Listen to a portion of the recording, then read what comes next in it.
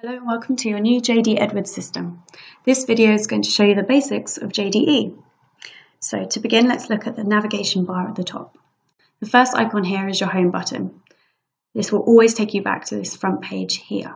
So whatever applications you're in, you can always press this and it will take you back to the beginning here. The second icon is the navigator button. This will help you navigate through different areas. So if you go to Adnams, it will show you, for example, the finance applications you can open, the procurement applications you can open. The third icon is Open Applications. So this will help you manage multiple application screens and switch between different ones. The fourth icon here is Recent Reports. This is where you can view and print previous documents that you've had opened and created, such as purchase orders, invoice, general ledger posts. The fifth icon is your favorites. This is where you can view and manage application pages that you've added, which you look at regularly. So I've added one here, is enter and revise invoices. To add favorites, you go onto the navigator button and follow it through to the process page which you want to add. So for this example, we're going to use enter and revise vouchers. All you do is right click and add to favorites. This pop-up here will come up and just click add favorite and there it will be under the star. So let's open up a page and I will talk you through the different buttons. So this page here is to enter and revise invoices. This bar at the top is usually very similar whatever application page you have open. This button here is the select button, a green tick. This will mean you can select something or you're confirming an action that you've made. The next button here is the find button. This can also be used as a refresh button. So I'll show you in this example here, we're going to search for invoices. We could enter a customer number here to search, or to bring them all up and refresh the page, we click this button here.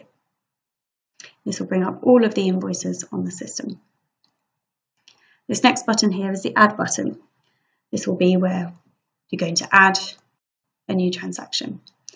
So for example here, we're adding a brand new invoice. The next button here is quite self-explanatory. The bin means to delete. So if you've made any mistakes, you can just select an item and then delete it. This button here is the exit button, so we can close the page and it will take you back to the home page. These buttons here, form and row, can be used for many advanced processes.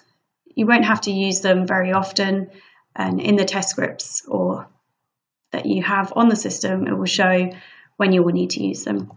Again, similar with report and tools, these are mainly for advanced processes, so you wouldn't have to worry about them. The grey cross over in the right hand corner, again, will let you exit out of the page. So let's leave this one here. So we're back to the home page. Over in the corner here, it's got information about you on the system. So if you wanted to change your password, you just click in My System Options. From here, you'll be able to change your password and set your default printer. If I go back into another page, I can show you more ways to navigate. So if we go into non-stock and enter and revise non-stock orders. So over here, up at the top, we have another navigation bar. So rather than going through this long-winded process again, we just wanted to change to a different bit, we can click on here and it brings up all the non-stock procurement options. On here, it brings up all of the procurement options, and on here it comes up with all the admin options. So if you wanted to skip quickly to another application, you can do that on here. This small little arrow here is called your breadcrumbs history, very Hansel and Gretel.